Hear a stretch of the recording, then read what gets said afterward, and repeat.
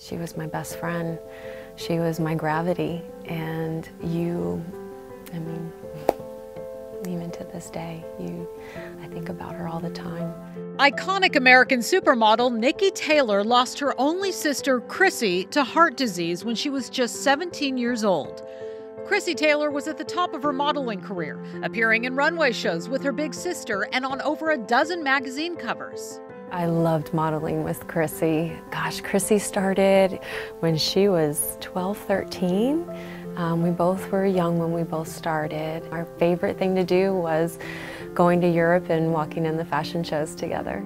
In July 1995, Taylor found her sister unconscious at the family's home in Florida. Despite their efforts to revive her, she was pronounced dead at the hospital. The cause was a rare heart condition called ARVD.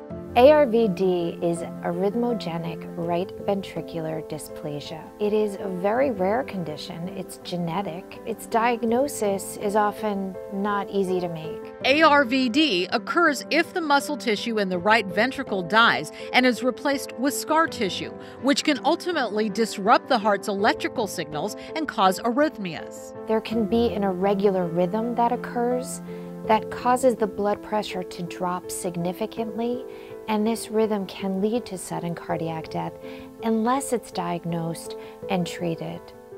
Symptoms of ARVD can include palpitations, shortness of breath, and fainting.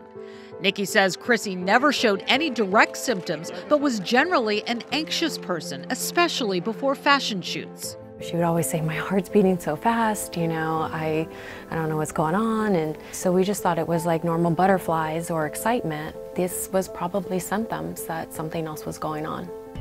ARVD occurs in about 1 in 5,000 people and usually affects teens or young adults. It's really hard to tease apart why we might feel something. When we get anxious or nervous, our heart pounds and pumps, and that could be anxiety.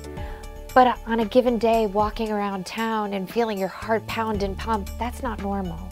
And so it is really hard to tell the difference between anxiety, stress, and really a heart condition. So what I tell everyone is, don't diagnose yourself, just go to the doctor. To help more women understand their risk of heart disease, the #1 killer of women, Taylor partnered with the American Heart Association and their Go Red for Women campaign. We just want people to go get an EKG. Your doctor will be able to know if you have heart flutters or an irregular heartbeat like Krissy did, and it could save your life. After years off the catwalk, Taylor returned to the runway as part of the Red Dress collection presented by Macy's. Krissy would definitely be so proud that we're getting this message out. I know she's smiling down on us, but I miss her.